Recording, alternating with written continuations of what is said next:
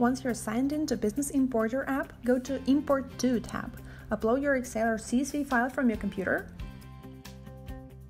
or paste the Dropbox or Google Drive link here. You can also download the templates right there. Click Next. Select the sheet in case you have several of them in your file. Select the Invoice QuickBooks entity for import and match the provider labels on the left-hand side to the column headings from your import file. Here they are. In case you use the template file, all the columns will be pre-mapped for you. Also, there is no need to map all the columns. You can leave those you don't need blank. You can save your mapping for all the subsequent imports like this, and use the mapping helper on the right-hand side to see which QuickBooks fields you usually utilize.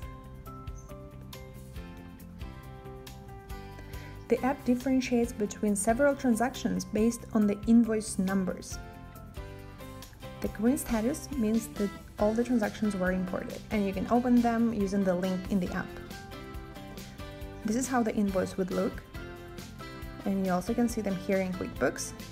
But in case you don't like something about it, you can always revert the import like this, specifying the reason, and that's it.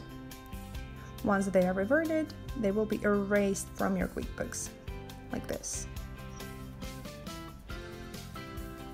Thank you for your attention.